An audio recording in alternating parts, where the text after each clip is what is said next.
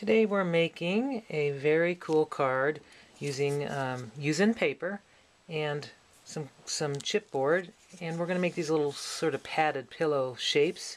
And all I did was cut out a sheet of chipboard 1 1/4 inch square and cut out some Yuzen paper about 1 1/2 or 1 3/4 square, and I'm making 3 of these out of the, and you'll get plenty out of just one sheet of paper. And we're going to mount these onto a card, and I'll show you after I show you this.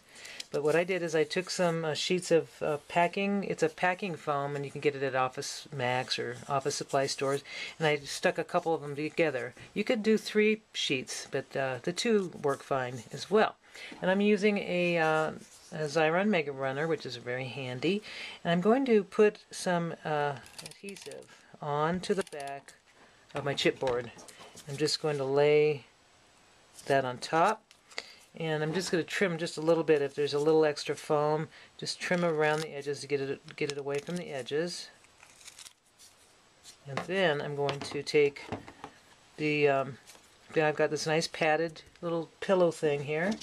I'm just going to take the back of my paper and put a couple of strips of the adhesive on that, and I'm just going to lay my pillow with the foam side down, right, center it right on top, and just another run of the adhesive along the edges of the chipboard. I'm going to go slowly,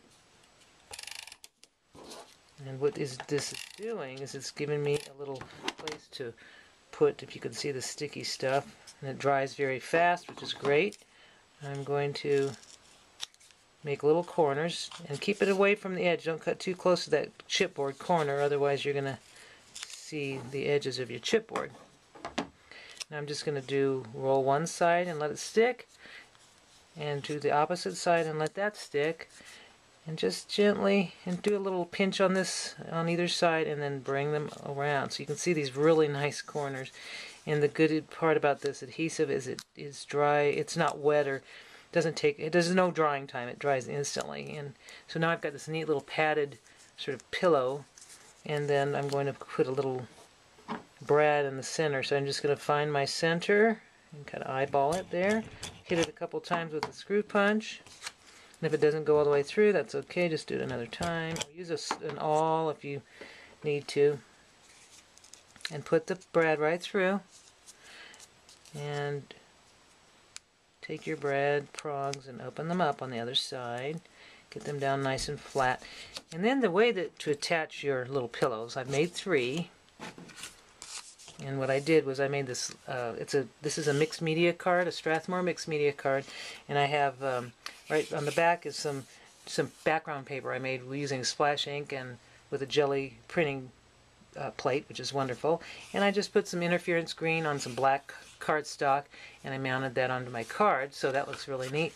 But now what's going to look really nice is I'm going to mount my little pads or my little pillows on top of the card. So I'm just going to do that by taking the adhesive, and put plenty of adhesive on the back, and you can overlap it, whatever you need to do. And I'll just center my first one right in the middle.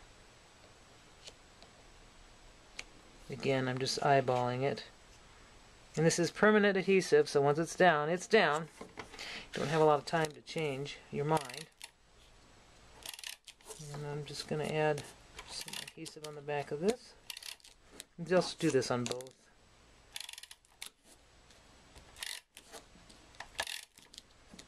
It's about 4 times over that. And now I have a pretty simple but really elegant card. See, I have them centered all over, and there it is. Isn't that gorgeous?